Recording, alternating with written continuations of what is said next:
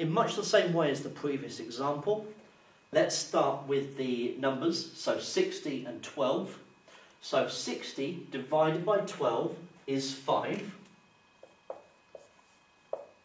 Then we've got a to the 4 divided by a to the 8. The base numbers are the same, the a's, so we need to subtract the indices. 4 take away 8, which would be minus 4. So a to the power of minus 4. Then you have b squared divided by b to the 5. Subtract the indices, so we now have b to the power of 2 take away 5, so minus 3.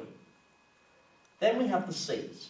We have a singular c there, so c to the 1 divided by c to the minus 4 is c to the 1 take away minus 4, which is 1 plus 4, and so we would have c to the 5. So be careful with negative indices when you're dividing to make sure you include the double negative.